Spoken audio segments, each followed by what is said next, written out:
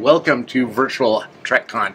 My name is Thomas Suprenant, a makeup artist for quite a few years. Worked on Star Trek, Deep Space Nine, Next Generation, Voyager, Enterprise, let's see, Star Trek, Starfleet Academy, CD-ROM Interactive with some of the original cast.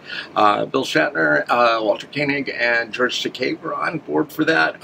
Let's see, Star Trek Generations and Star Trek First Contact. So about almost 10 years worth of Star Trek in my life, and we're here to recreate something from the show, and this is one of my Emmys. Anyway, this is from Deep Space Nine, Distant Voices, and here we have our lovely actor. I'm Rico Anderson. I am an actor. I've been in Star Trek Renegades. I was on the Orville, and today I am a prosthetic model. So here we are. Well, thank you so much. Really, seriously, it's quite the trek to my place. See what you did there? It's an honor. Yeah. Seriously. Really. So, so here's the front and the wig. I hand-tied that. Hand-tied all the hair pieces.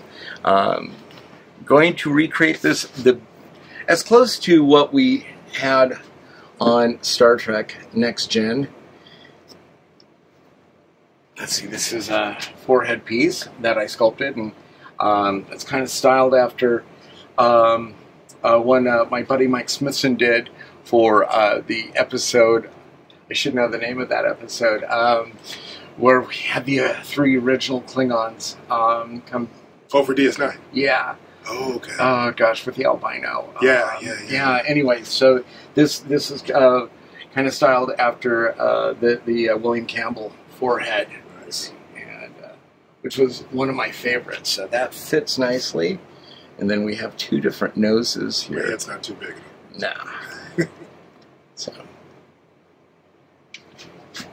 now this forehead appliance actually is available at a place called FX Warehouse in Philadelphia. So, okay, we're going to go with that nose. I happen to have two noses. Actually, that's one of the interesting things about the show is, like, we'd have a forehead, and then we'd have nose number one, and then we'd have nose number two, because everyone's noses would be different, and we had a wide range of actors coming in with different noses. So, basically, a forehead's a forehead, but we'd have a box of noses, and we'd have to pick our noses. Ah! It just doesn't stop. Can you tell us about your first day on the set of Star Trek? Oh, okay. Well, this is interesting, I guess. I guess. Now, I don't know. It was one of those things where I grew up with Star Trek, like so many of us, and I love Star Trek, and never thought I'd get a chance to work on Star Trek. And anyway, so what happened was, I've been working in the film industry for a while, and I finally got all my hours and everything for the union, and I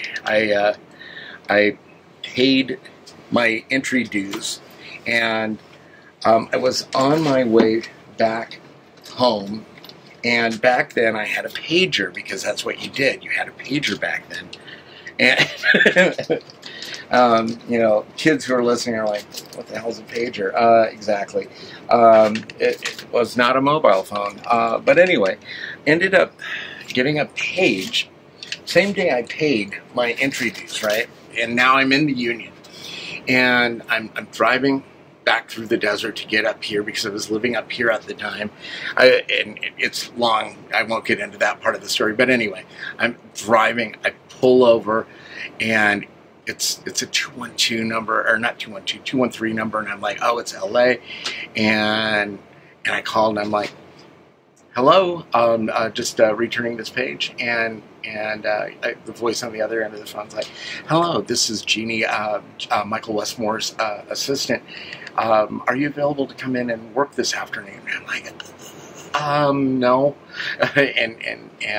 Anyway, there was a pause, and she's like, "Hang on a second," and you could hear like her, hand over the phone and her talking to Mike, and she gets back and it's like, "Can you come in tomorrow morning?" And I'm like, "Yeah." And so that was like my first day, and I was scared to death.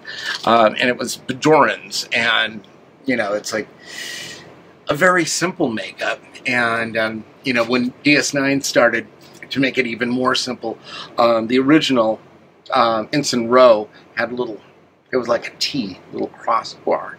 And, to make it easy on everyone, they took that bar away, and it was just this ridge. And people were still screwing it up. Like, the ridges go this way, not that way. And people would be gluing noses on upside down. And you're in the Union? Okay, whatever. It's like, but I was just telling the guys here, a lot of people who worked on the show when I got on it never watched Star Trek. They weren't into it. They had no idea what they were doing, like what the characters were. Okay, so this adhesive I'm using is a silicone medical adhesive. Back on Next Gen, we used a silicone medical adhesive that was available back then called 355. 355 medical adhesive was amazing. It was really strong.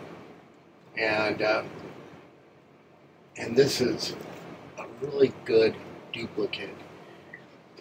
Okay.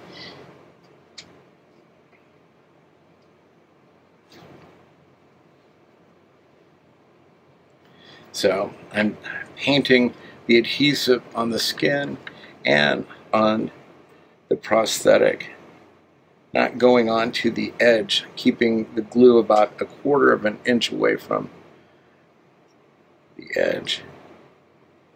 Okay. All right.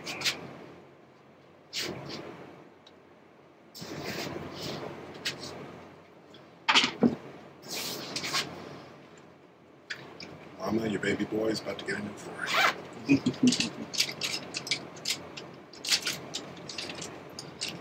What's the most extensive makeup job you've ever had, Rico? I would say it was a combination of when I was Boros in Renegades, and also the Orville as well. The Orville was more of a pullover, kind of like just putting a cap on, and then they applied the prosthetics around that. Mm. Yeah, okay. Renegades, silicone, right? Yeah, all silicone. Yeah. See, But I was never allergic or anything. Okay, I'm not a big fan of silicone for like big stuff because it's heavy and you can't breathe. Foam you can. It's like when I was on Buffy the Vampire Slayer, the stunt guys would be sweating through the appliances. Like you would actually press the foam piece and like sweat would come out and you're like, yeah. That's you. Yeah. Okay, relax. Okay.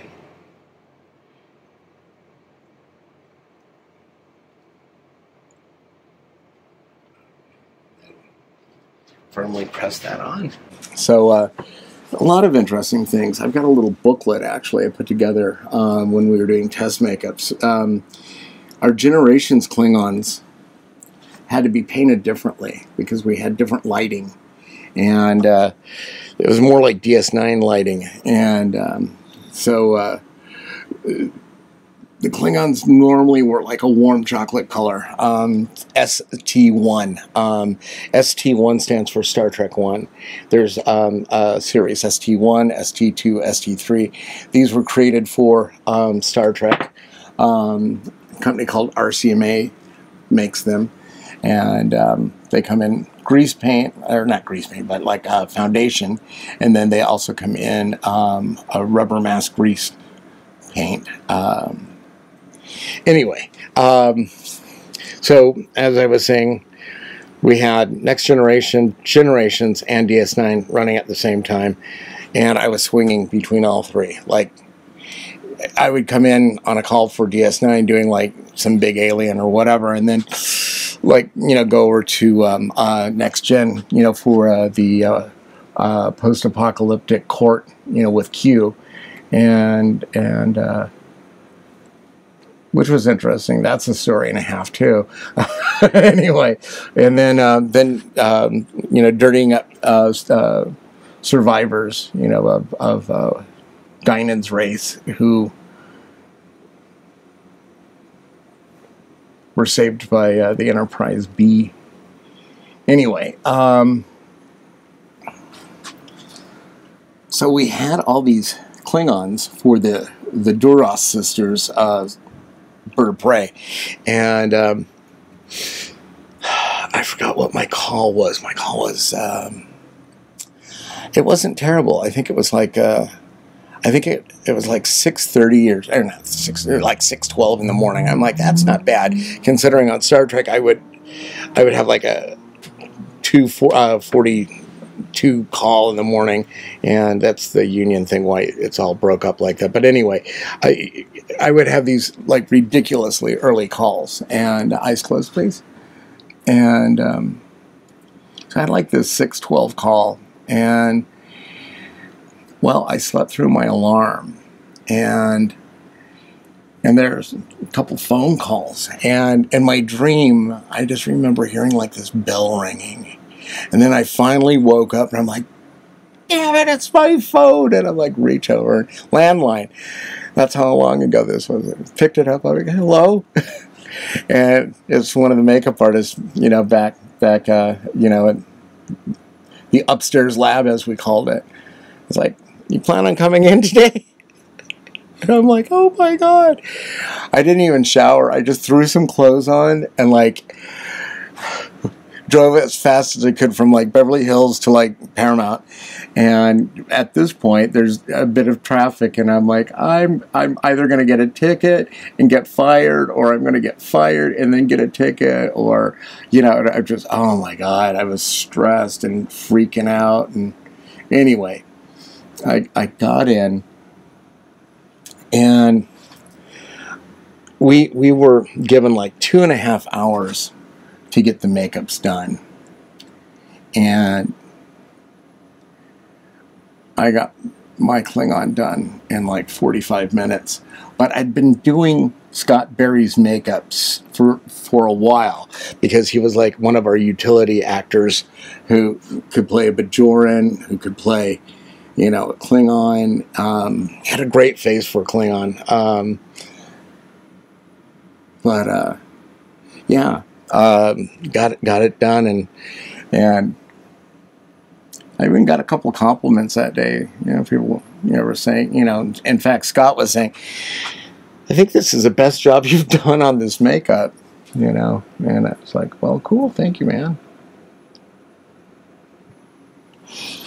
So it would be interesting, like sometimes we'd have different extras who would be new, or like we would have guest stars who would, they'd never been a Klingon before, and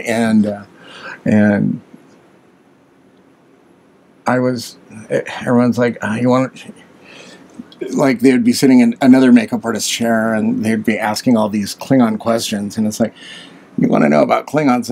Ask that guy over there, and it's like Suprenant, it's like, want to know about Klingons, and so yeah. Once again, the Klingon guy, Back then, I actually knew little bits of terminology in Klingon, and I could really geek out. But I'm old and forgot most of that. It's kind of like when you learn a second language, but if you don't speak it all the time. So you actually knew a lot of the dialogue. Well, I knew some,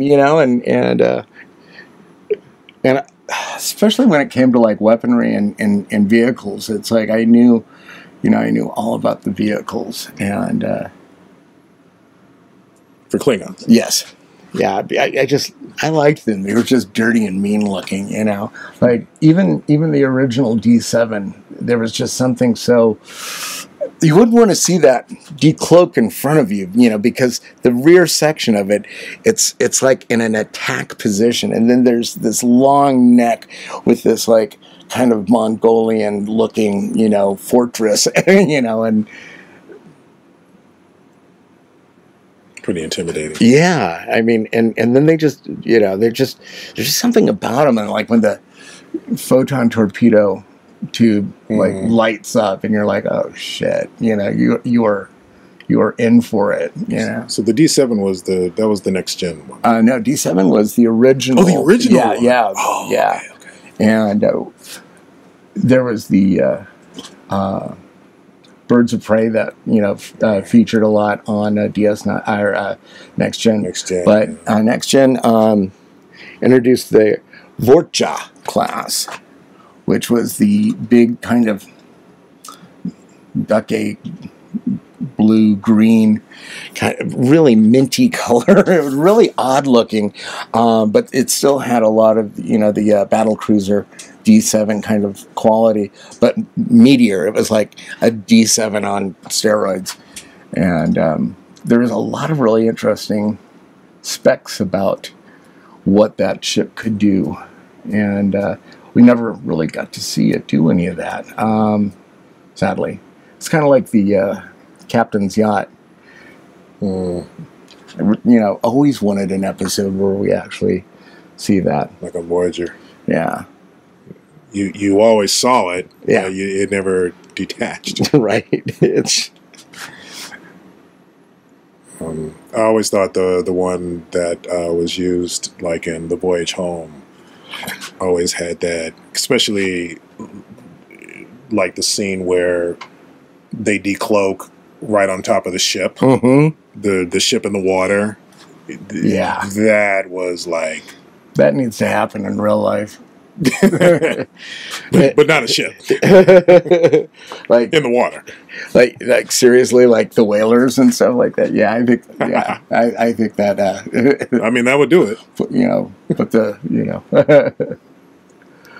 fear into them. But like, now you're the hunted. How does that feel? Anyway. Well, Nimoy, yeah, mission accomplished on that one. Yeah. Okay, I'm just trying to get the nostril areas are always such a weird area to try to get down because those little edges will flip up. God, this is bringing back so many memories. Let's see. You have one maybe like favorite memory or something that always sticks out when you think about your time on Star Trek? Yeah, I can't really talk about those though. Not those memories. You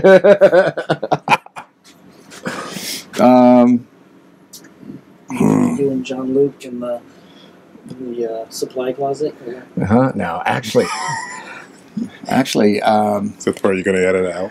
Actually, this one friend of mine, she did wardrobe, and she came to visit me on the set because, like, a total Star Trek geek. Like, anyway, we ended up making out on the transporter pad. Nice. Yeah. That's just, come on, that's awesome. Yeah. How many people can say that? Right? And a turbo lift. Nice. Yeah. So when we went in, it's like I pulled the door shut and did the whoosh sound, and yeah. It's just like, nowadays you would take a selfie either before, during, or after. Exactly. Just video it. Yeah. TikTok. Can I open my eyes now? Or, oh God. You can open actually. Okay. Hello. So making out on the turbo lift. Getting busy. This is something we use on Trek a lot. It's called Cabo Patch. It's basically thickened. DS9 most? Is that what you spent most of your days on? Yes. Yeah. I was on. I liked it there actually, and it's weird when I got to do Marina's makeup. On our film, Fifth Passenger. shameless plug. Wink, wink, Yeah, I mean that to me was like a big dream come true because I always, Counselor Troy, she was just gorgeous, and you know I just loved that character. I loved her character, you know, and you know working with her, I was always a bit intimidated because everyone you know, was like, oh, you know, don't talk to Marina, you know, and I told her that. She's like, that's horrible. And she's like, anyway, and I actually did talk to her and got her autograph, like, you know, probably the third day I worked on the show. It's like, yeah. Nipped it in the bud early. Yeah, well, it's weird because I was told, it's like, you know, you get hired on Star Trek, don't act like you're a fan of it. And I'm like, well, what's the point? You know, it's like, you know, a fan's going to care more about the look of the show than like somebody who's just, it's a paycheck. You know, that's my opinion, you know. Did you do Armin's Ferengi? I know you did some of the Ferengis. Did you do Armin's? No, that was a friend of mine who, her name's Karen Westerfield. She was given like a lot of creative licensing, and that's why she ended up, you know, kind of like doing that little maroon thing around the eyes that only Armin got. Oh, yeah. Let's see, that's a little toupee tape. How's that? I feel like I just got a facelift. Yeah. Let's see. Oh.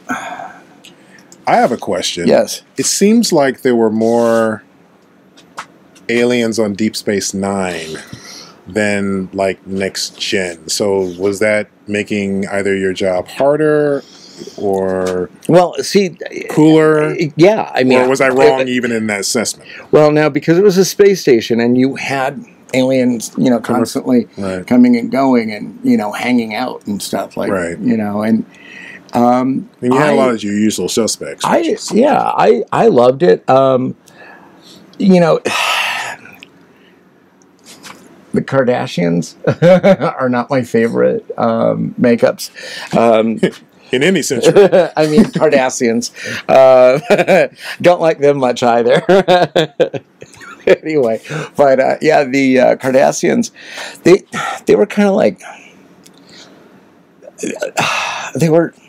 they were odd. I just never, I never, just never vibed with them. I mean, never jived. Well, the thing is, they were also like, they were a lot of work, you know, like, and not fun work. It was kind of like the time where we went to Odo's planet and we saw, you know, other Odo founders. Thank you. And at first I was like, oh, that's a pretty simple makeup, right? Ooh, you put that piece on. If it's slightly off, it looks like it's way off. I mean, you could have it dead on, and it looks dead on. But if it's just like the slightest bit off, it looks malformed. And it's a precise precision type application. And with the Cardassians, it was like the damn neck thing. It's like you'd put one side down and then you get the other one and it would be like this and you're like, ah. Kardashians. And yeah, I mean, they were kind of a pain, and they were maintenance too, you know, because their damn costumes, they look great in that green armor and all that stuff. It was like a neoprene wetsuit. And then like silicone armor, and I'm like, okay, so it's August in Hollywood, and we're filming. Yeah, good somebody times. had to do it. Yeah, out in the desert. Oh my God, yeah. On a Sunday. Yeah, yeah. There was this one episode where it was weird driving into work. We were in Sand Canyon, and there was a quarry where they were mining in real life, and you know, back then we had maps, and I had a map on my call sheet, and I'm like trying to figure out like where I'm going, and I'm like driving, and I'm like, okay, and it's just getting warmer and warmer as the sun's coming up, and all of a sudden I look in the distance, and in the side of this like mountain, it's like blackened, and there's like this big skid mark, and then a half-buried spaceship, and I'm like, son of a bitch, that's kind of trippy looking. Ooh. And if anyone was driving and didn't know this, they'd be like calling 911. It's like, Roswell. Anyway, so I got there and I was like, this is the coolest looking thing. And so we had Klingons, Cardassians, and I believe Renee was with us that day, and it probably got up to about 108 degrees, and well, you all know what the costumes are. Oh my god. Good times. Yeah, it was so gross. Like, especially, wait till you get this wig on. It's so hot. I mean, you have hair, you know. It's like if you shaved your head, you'd notice, like, the big difference. Wait till you get this much hair on. You're going to be like, oh, God. It's crazy. Well, I remember when we had that for the Star Trek Earth tour. We had to wear and that. You were out in the heat during the summer, and we would wear those headpieces, and it would be so hot on certain days where just taking that off, you feel the heat escape your body, and sometimes it would kind of throw you off because I guess the chemistry of it all kept the heat in there, and as soon as you it was easy to take off because we had to take breaks and stuff, but it was never glued to our face like this is, right? So, but it was still pretty on there, so it was great though. I love all of this. I would do this every day. I love the fact that I played what I played in prosthetics in Renegades. I love the fact that I was cast as the Moclan doctor wearing the prosthetics. I mean, I love this stuff. It's like golden to me, man. I love the fact that Doug does this for a living. Doug Jones, Yeah. It's just like, I need to get some paint off my skin. It's the best. Ooh. Yeah, you can feel all the splits in your cuticles when you spray alcohol on your fingers. And not the kind you drink either. No, 99 isopropanol. Fun. Ow. So now this is the part where everything sets in. Yes, we're gonna start getting some color on. Yeah. So this is a little bit of the ST1 and 2. Now, compared to any of the actors who are like regulars or recurring, which one would be close to what I'm currently wearing? It's interesting because the forehead is styled after Bill Campbell, and Relics, was that the episode? Was that? Relics was Scotty. Okay. And the only Klingon in that was Worf. Yeah, no, I can't think. But anyway, yeah. But Bill Campbell reprising his role from The Trouble with Tribbles, and John Calicos and Michael Ansara. God, that was, for a Star Trek fan, that was just like Valhalla. It was like, whoa, what the hell? It's like I'm working with the, There's no three.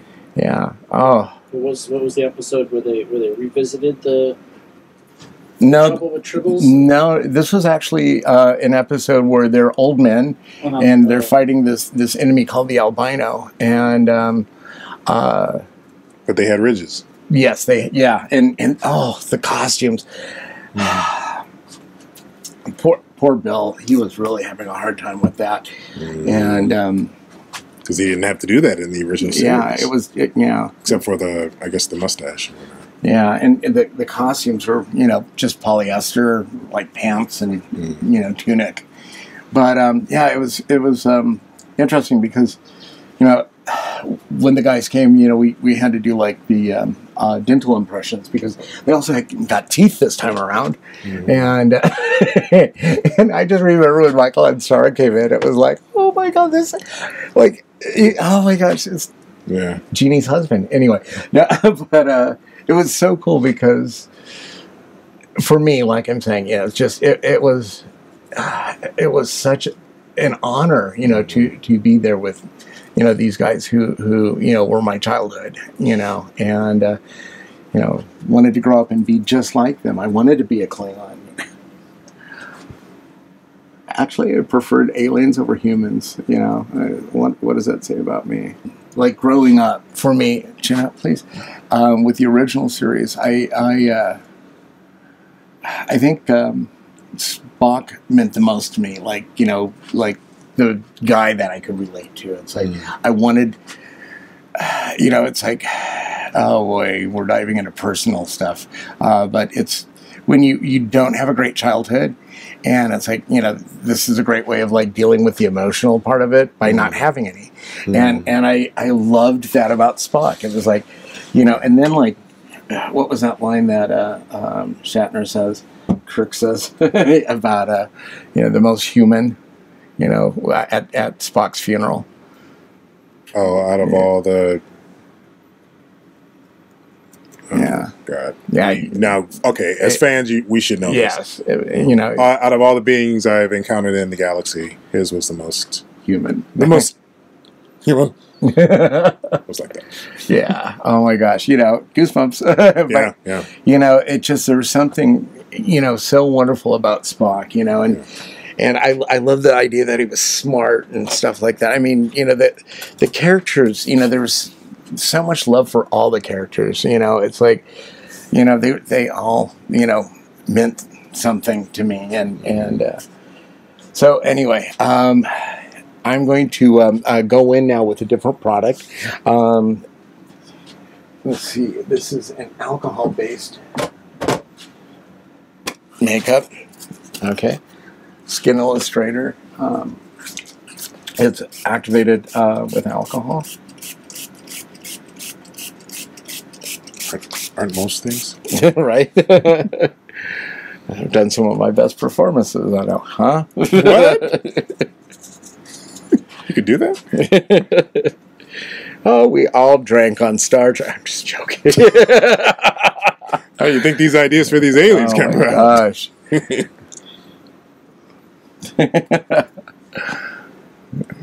Did you ever do any makeup for Jeffrey Combs? I actually didn't. I can't remember who did his makeup. No,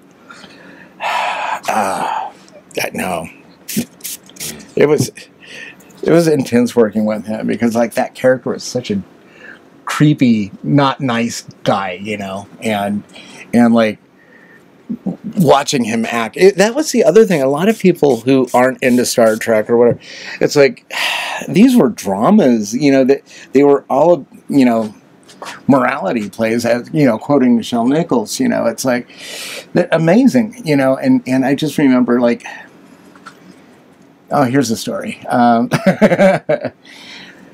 There was a episode of DS9 that we worked with Tony Todd as Sisko's son grown up, and we aged him progressively, and was nominated for an Emmy for that. Remember that? And seriously, you know, I don't like patting myself on the back about much, but like we did a beautiful job. Camille Calvé, Scott Wheeler, and myself, like, you know, aging Tony, and like I remember sitting there watching him act and choking up, like the tears running down his face. Like, this man is one of the most incredible actors, just freaking amazing actors, and such a lovely human being, you know. And it was so wonderful seeing him, you know, not in a Klingon makeup or whatever. This way, please.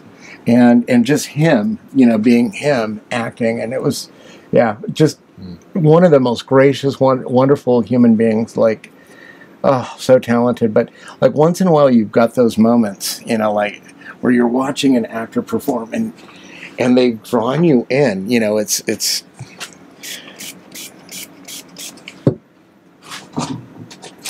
That doesn't happen a lot. I'm jaded, you know. But great memories. Yeah. Oh my gosh. It just got to do John Calicos's makeup.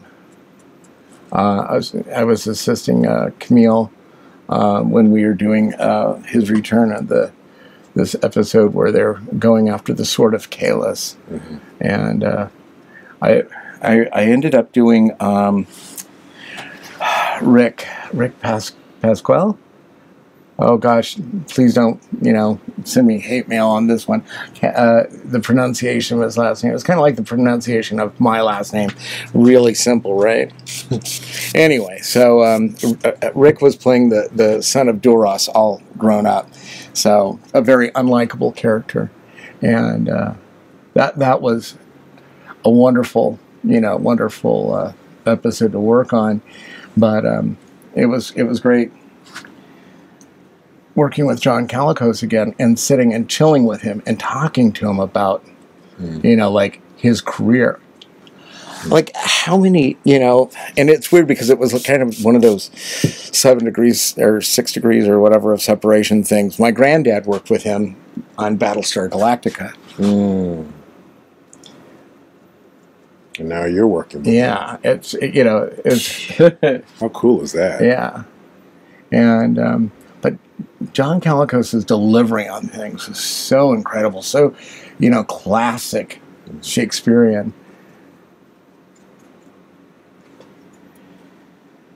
So, interesting story because I was on Trek a lot, and, Dennis Matalone, Danger Dennis, our stunt coordinator, taught me how to sword fight with a batleth and some of the other blades, Klingon blades, and it was really interesting. There's a very distinct way of handling a batleth, so you don't accidentally puncture yourself, because it's a weapon that could actually hurt you when you're trying to kill somebody else. Anyway, so.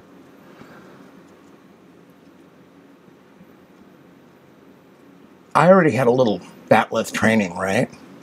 And so I was sparring with these rubber-coated wood batleths, or battle ones, with Rick and Son of Duras. And we were sparring back and forth, and he's in full Klingon armor. I'm just like wearing like shorts and a t-shirt.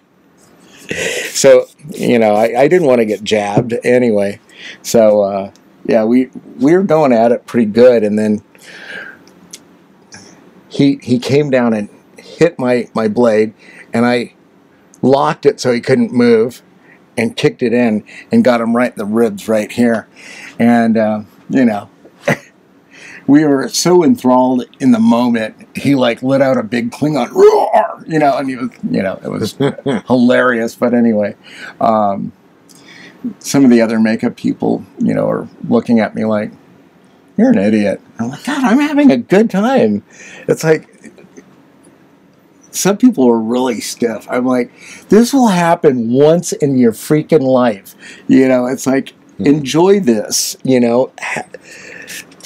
Well, look, 20 years later now, who's talking about a great moment on the set of Star Trek? And, I am totally grateful to Michael Westmore. I mean, I always felt like he had to put up, with a lot of bullshit in general, but like, I didn't want to contribute to it, and I always felt like, like, kind of like, it just, I just don't want to be a liability. He's a great boss, and I remember one time, he came up to the upstairs lab, and we were all sculpting, and I fell asleep. I was sculpting, and I like fell asleep in my sculpture. And Mike came in, and I like snapped awake, and he's like, "No, dude, we didn't say dude." He goes, "Tom, see those mats down there? Just that's what they're. You just go, And I'm like, I can't do that. He's like, no, I'll take a little nap, And I'm like, But yeah, I definitely didn't, feel it was appropriate. And I was like, oh God, I'm going to lose my job anyway.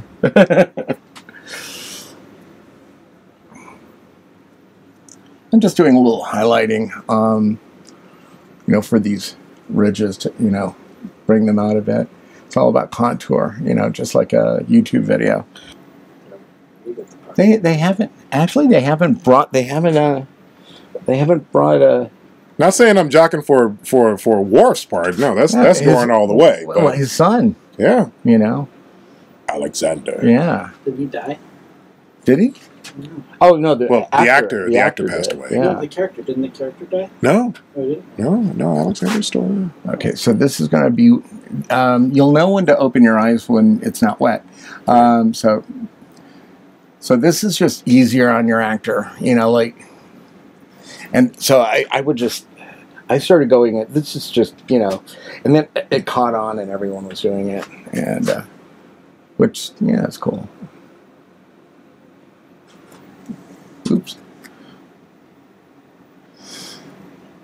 But the aqua color, because it's not greasy, a lot of people would use rubber mask grease and stuff. And, well, using something greasy, it's maintenance. And I'm like, I want something bulletproof. I don't want to have to, you know, keep messing with stuff. And the other thing is, on Trek, Mike Westmore would have me do my makeup in the morning, put together a bag. Somebody would watch my actor on set while I would be sculpting or painting one of the big heads, you know, doing something, you know, other than being on set.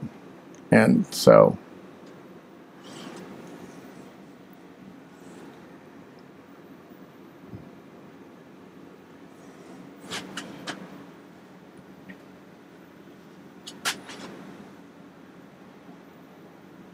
I wanted to make sure that no one really had to do much to, you know, my actors. And you would always have these makeup artists who would try to change your makeup and take pictures of it and claim it as theirs. And it's like, that's just not cool. That happened to a buddy of mine constantly. And I'm like,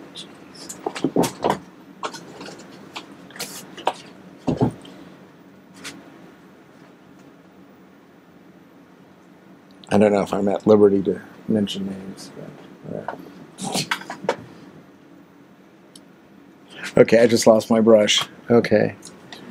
There it is. Brain. The one that's in your hand? Yeah. Brain. What is this brain? Okay. If you were a snake. You know, one thing that I thought was kind of like wasted. They never brought back like a Klingon having a tog, like Christopher Lloyd. Mm. Sorry if I was a little jabby there. Okay, I wear contacts. Oh shit. Yeah, that's okay. Are you all right? Yeah, no. Oh, okay, all right. But you do remember in Next Generation they did show a Targ. Really? It was like I think the first or maybe the second season. Oh, was it like a hallucination thing or something? Oh, okay, yeah. Mm-hmm. And Worf was like, "Hey, okay, this is my pet." Have you open your eyes and look up, please? Oh, it's like that really depressing animated episode of Star Trek with young Spock and his Salat or Salat or however it's pronounced. Oh my God, that's like that was like heavy, like for kids, you know, to be watching. You know what I'm talking about, right? The animated series? Yeah.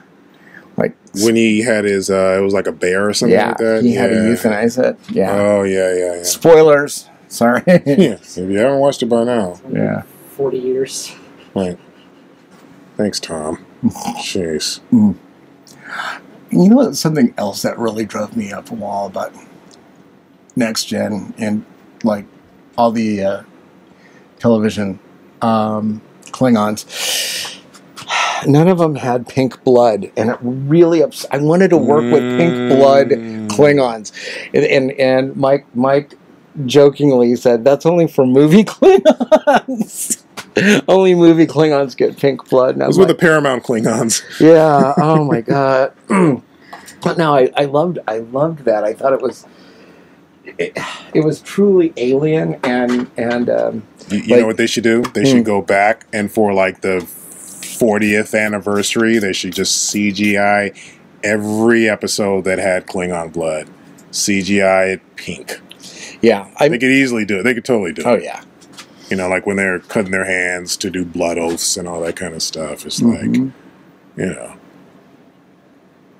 But yeah, I caught that too. I think that's one of those things that, you know, you just kind of, yeah, we'll just overlook it. Yeah, it just, I liked it. I mean, and I thought it was interesting because, like, here are these big, tough Klingons, right?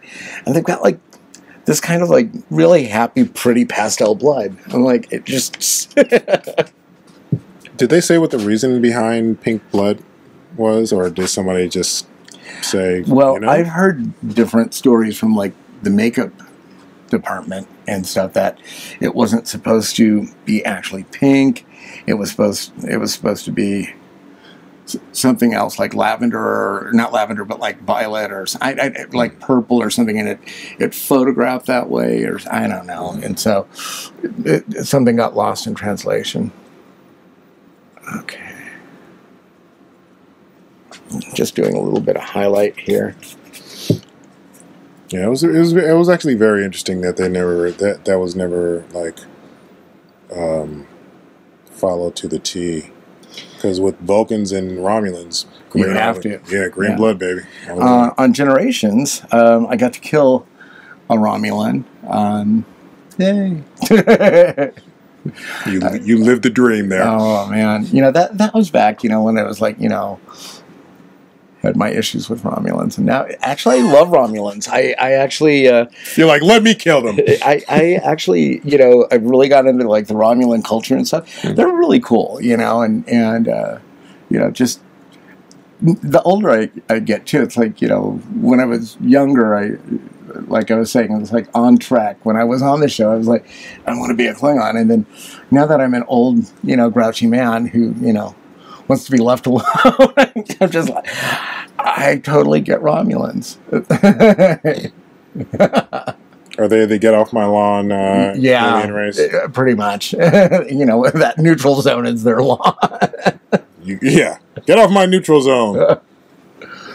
So I'm going to unpin everything. Okay.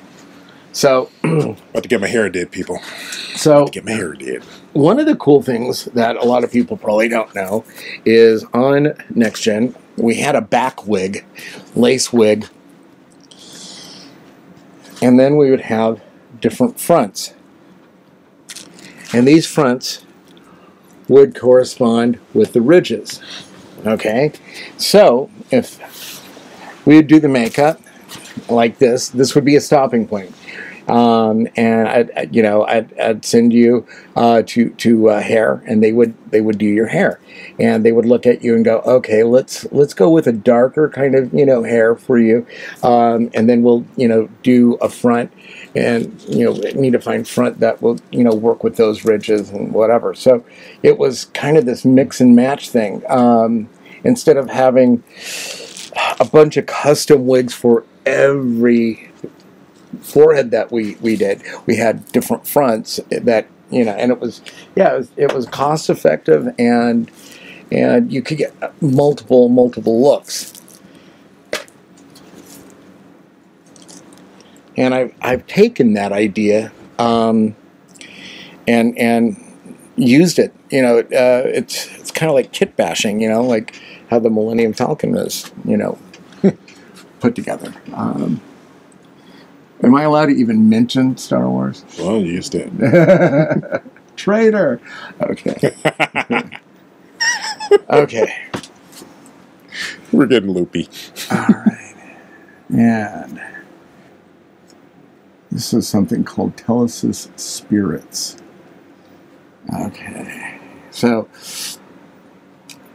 I remember, once again, it was that episode with Rick Pascal as the son of Duras, and how, oh gosh, I did this beautiful makeup on him. He was such a lovely guy. I mean, he was a joy to work with. He really enjoyed being on Star Trek, and anyway, I'd get him back, you know. So what we'd do is we'd send our Klingons off to get wigged, then they'd come back, and then you know, we'd know what color their hair was, so we would appropriately give them, you know, facial hair to match. Anyway, every time Rick came back, this person who was doing his hair had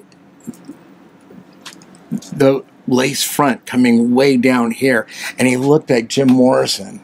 It was like Jim Morrison Klingon, and so I had to like lift it back up and put it where it's supposed to go, like here, not down like that, but here, right in front of the ear. Oh my God. Yeah, it was weird. Time we got to First Contact, it was odd because, like, you know, we had some different people working on it. It wasn't like the Trek family that we had already, and so, you know, it was dealing with people who hadn't worked Trek. Like, you know, once again, I don't want to talk out of turn, but yeah.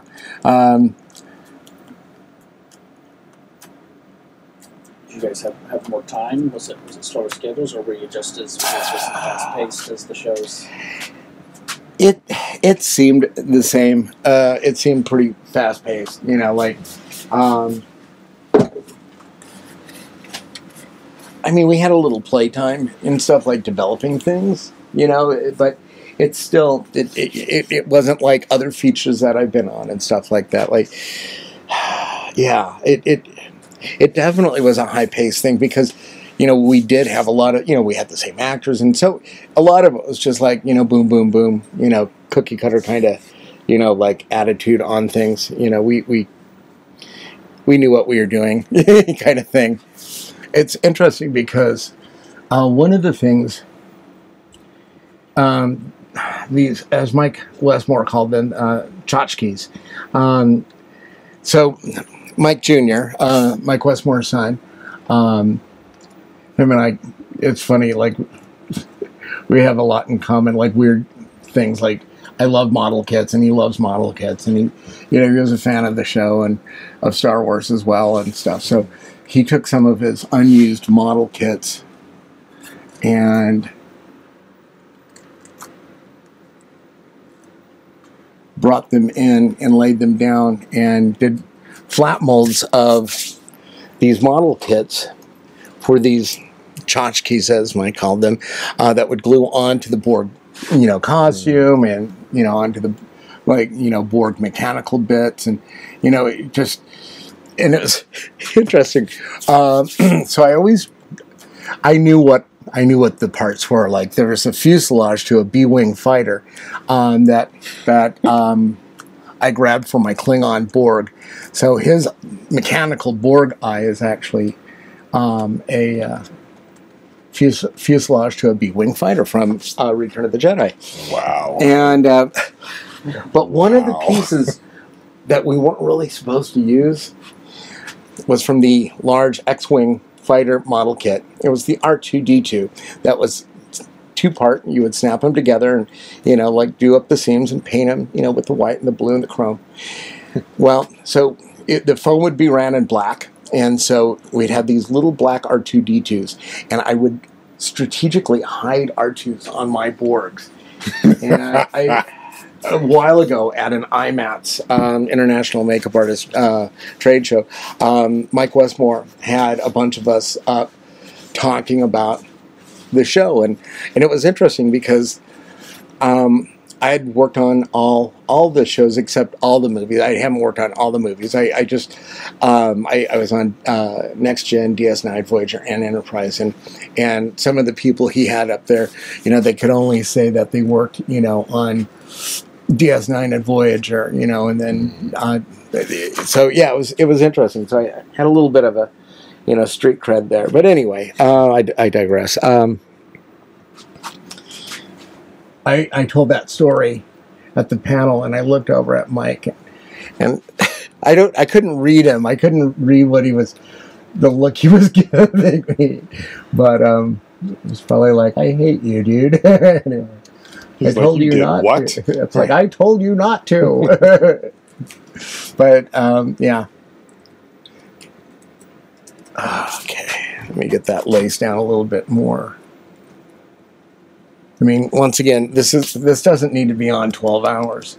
But, yeah, you know what's interesting is the actor who played the Klingon Borg in First Contact actually lives up here in the high desert as well, yeah.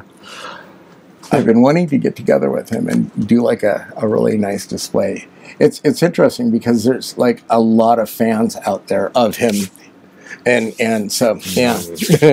Okay, so this is a Klingon without eyebrows. That is fandom right there. Yeah. Because fandom will attach onto the biggest actor in Trek and the actor that may have one line, but a very memorable moment. And yeah, you got fans. It's pretty amazing.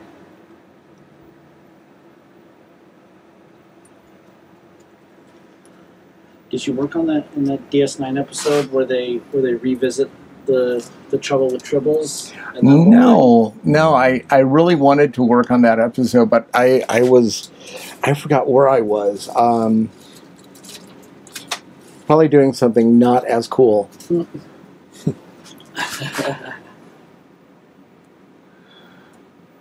What was the episode that you got the Emmy for? It's Distant Voices, right? Yeah. Yes. that was one with a really odd episode with Siddig. Alexander Siddig? Yes, thank you. Well, back then it was Siddig. But yeah, his character gets zapped by this creature and alien, and and it caused like all this weird memory stuff, and like he starts aging, and that was I remember that. That was a weird episode. Okay, so you have facial hair, so I'm just going to glue on top, which, you know, I'll of course help you get this taken care of later. So, spirit gum? Yeah, this is a really good one.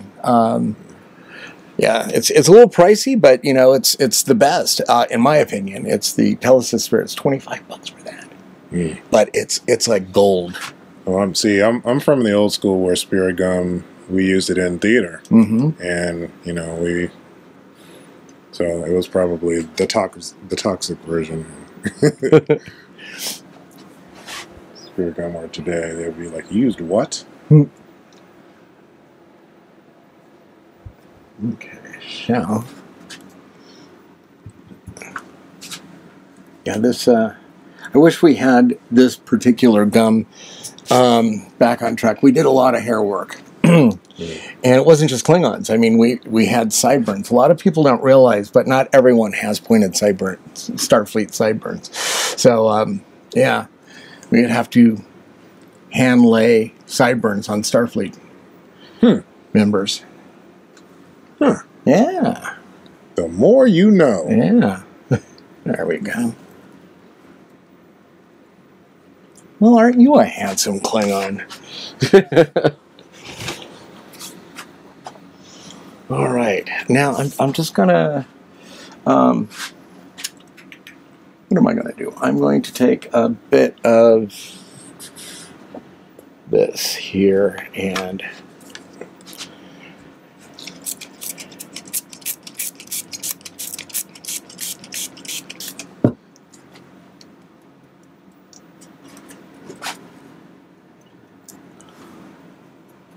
Can I have you lean forward just a bit? Yeah, there we go. Just, you're tall. That's the other thing. Klingons are hella tall, you know. Like, it's that intimidation factor. Yeah, and then those damn boots, that just made it even, you know, right. crazier. Those lifts. Did you ever work with anybody who had, not to go a negative route, but have you ever worked with anybody who ended up being more claustrophobic than they thought they would be in the makeup? I've had a couple actors who thought they couldn't act. You know, they're like, "Oh, my face is covered," you know, and but it wasn't on Star Trek. And it's weird. Like Mike and I got talking. Mike Westmore. It's funny. Like he told me some horror stories about like some of the actors who came in. I guess some guy came in and he was one of the easiest aliens. He was a Vulcan, and after lunch he couldn't find him, and they found bits of him on the way to the parking lot, where he ripped off an ear, ripped off another ear, his bits of eyebrows, the $5,000 lace wig was in a trash bin, you know, so. Yeah. Oh my God. But you know, the thing is, it's like you got a job on something called Star Trek. Do your freaking research. It's like, how do you know? How do you not know that a Vulcan is a prosthetic makeup? And why would you rip that stuff off like that? Yeah, I mean, like, come on. Yeah, it just that's unprofessional. Yeah, well, I've heard. Yeah, I've heard of actors doing that. You know. I think a lot of times, like these behind-the-scene things, where you see like an actor peeling something off, it's like, that's not, you don't do that, you know, and it should have a warning label kind of thing going on here, you know. So. Skin is more sensitive than people realize. Yeah, I mean, do you want to come back the next day? That's kind of the reality of it. Yeah. I wanted to mention Friends Beauty Supply and Effects Warehouse for, taking orders online and shipping them out. So we have makeup and solvent and remover and prosthetics. So thank you guys. I mean, I have to give a shout out to the people who made this happen. I'm just using this stuff, I mean, anyone could be doing this. Not anyone. Yeah, well, anyone, but I've got the stories. Not an Emmy Award winner with the stories and the skills to match. Come on. Aw. Give yourselves props, buddy. You're awesome. And it's an honor to be able to add you to the list of the amazing makeup artists that I've worked with, but you, my friend, are the best. Aw. I'm making a wash out of these cream colors, these rubber mask grease colors. These are the Canon colors from PPI. And Greg Cannon, amazing makeup artist. Everyone should know who he is. If not, do some research. Greg Cannon. It's an M, not an N at the end. Anyway, so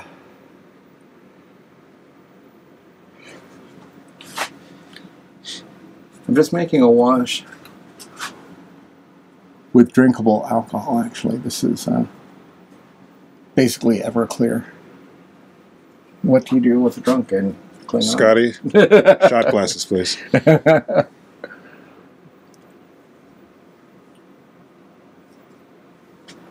Now, not to take away from Trek, but what other sci-fi shows have you worked on, or projects in general? Well, there's something my buddy Paul Jones was doing, and he brought me in for the LA leg of it. We did some reshoots and stuff, and it was an honor. It was very innovative. It was a show called Defiance, and it's sad it didn't continue. It was such a really cool premise. I liked that a lot. That'll come off in a week or two. Okay. Yeah. Lovely. Now that's on the auditions are coming in. What's interesting about this is the spirit gum there is it's an old theater thing where you dry your teeth off, use gum, tack it, and then use grease paint We never did that in the theater. That's like an old thing that no one does anymore because now we have these lovely teeth stains. And so when I was on Maze Runner Scorch Trials, that was a technique that we did for the cranks. I was like, because I knew the spirit gun thing on the teeth, I was like, because we were using the teeth stains and they weren't staying that long, and I'm like, hey, you got to put the spirit gun down first and then put the teeth. And so yeah, they stayed longer, but I mean, you be careful with this stuff, but that's what we do anyway. Okay, now you can close. Yeah, so that helps because Klingons, they don't have yeah. And according to DS9, they smell like lilac or something. They have an earthy smell to them. You remember? That was Trials and Tribulations, wasn't it? Oh, I think so. Gosh. No, wait. It was some episode where somehow I think Bashir ended up talking to Worf about how he smelled or something like that. Something. Yeah. Open? No, just losing the beard a bit.